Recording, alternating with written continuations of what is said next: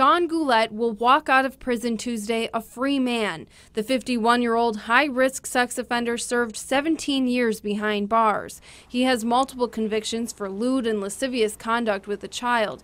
Police say he is expected to move in with his parents in their Essex Junction home.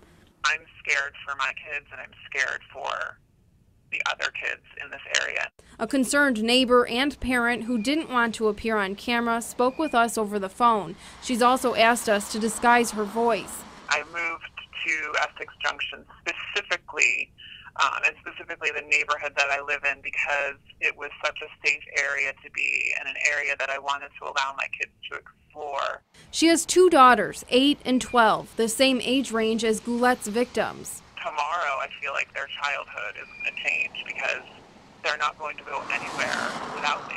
Police say Goulet refused treatment while behind bars. He will be listed on the sex offender registry, but once released, will not be supervised because he served out his sentence. We're certainly going to try to up our patrols and be in that neighborhood and have a presence.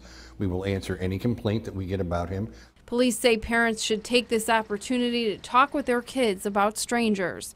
You should always try to educate your children about if a stranger wants to talk to you, don't talk to them, yell, fight, get away, run away.